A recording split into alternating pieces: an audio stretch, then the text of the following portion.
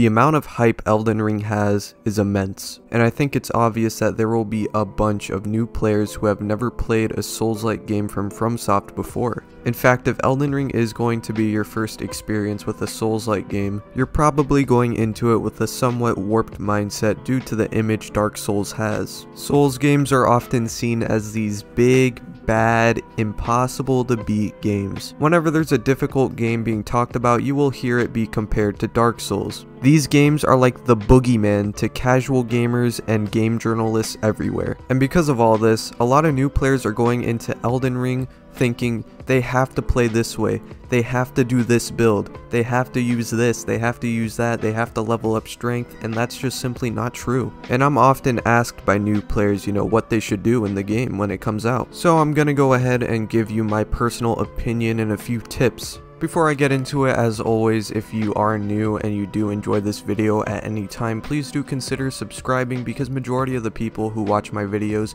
about 85%, are not subbed, and if you enjoy my content, why not subscribe? I've been making lots of spoiler-free Elden Ring content, and with the game coming up in a couple weeks, there is a lot more to come. And for those who are already subbed, I don't know if you heard, but in a couple weeks when the game comes out, I do plan on live streaming my first playthrough on Twitch, so if you want to go ahead and join in on the fun, link in the description. Looking forward to summoning some of you guys and just having fun. Anyways, aside from all that, let's start talking about Elden Ring.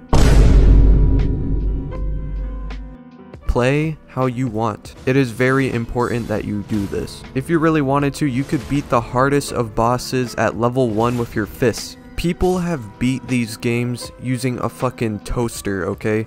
You can do whatever you want. There is no specific stat you need to level up. There's no specific weapon you need to use. There's no specific build you have to use. You can beat the game however you want to. Yes, some ways might be better than others, but it doesn't matter. What's important is if you're enjoying the game. So to anyone who has asked me, what build should I use?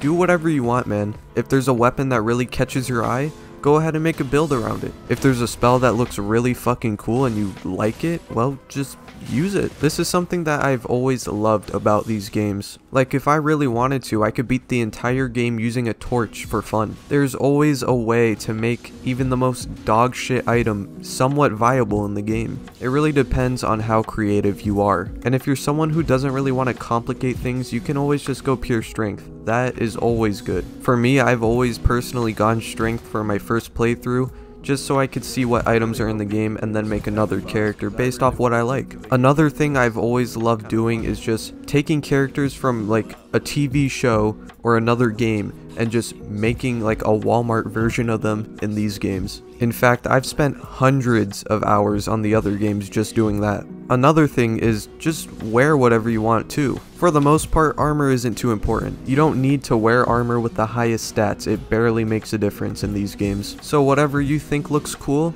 go ahead and wear that. There's a lot more freedom in these games than you probably think there is. Anyways, moving on to the next tip.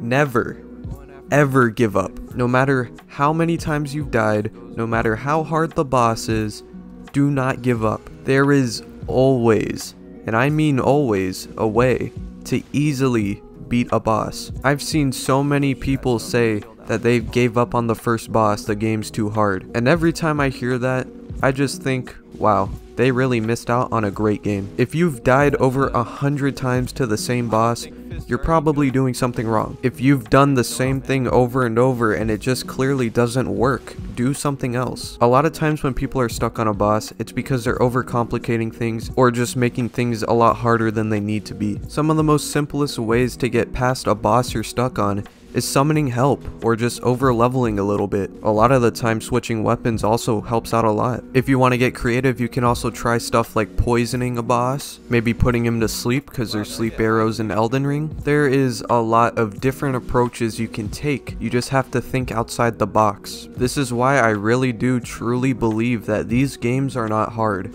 or at least not as hard as people say they are. The more you know, the easier it gets. So if you get stuck, for the love of God, do not give up. Just experiment a little. Figure out what works. When all else fails, there's always summons. You can also just go farm for levels too. Another thing is,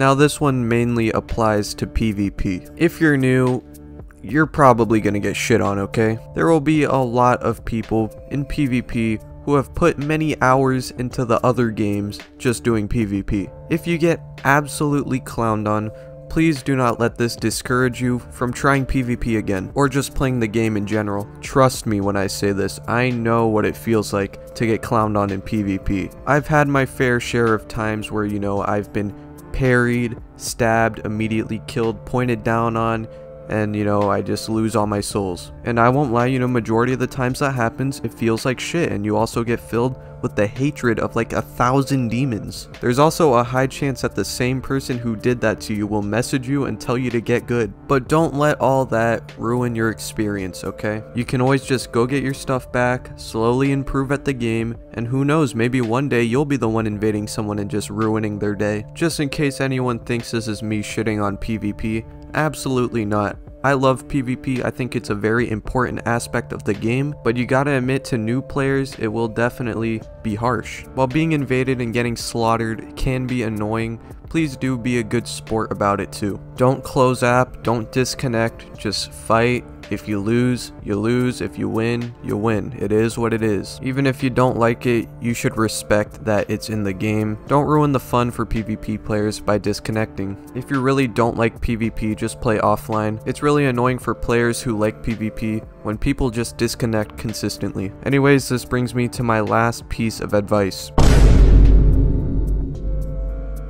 Seriously, take your time. I think nowadays a lot of people really just don't like taking their time with things. Elden Ring is the biggest FromSoft Souls-like game we have ever got. The map is big, there will be tons to explore. Take your time with it. If you try to rush through the game, you're not gonna have a fun time. In fact, you'll probably get your ass kicked. In FromSoft Souls games, there's always a ton of different items, spells, weapons, everywhere around the map. And when considering the map size of Elden Ring, well, you can already expect a lot more. Don't miss out on the cool stuff just because you want to go fast. I'm not really going to keep going on about this one because it's pretty obvious as why you should take your time in a game like Elden Ring. Overall, I think those are really just the most important things I would tell a new player. Of course, these are just my personal opinions. You don't have to agree with me. Anyways, that's about it. If you made it this far, you're awesome. Thank you for watching. Really appreciate it. Drop a like if you enjoyed. If you're new, definitely subscribe. And I'll see you in the next one. I'm out.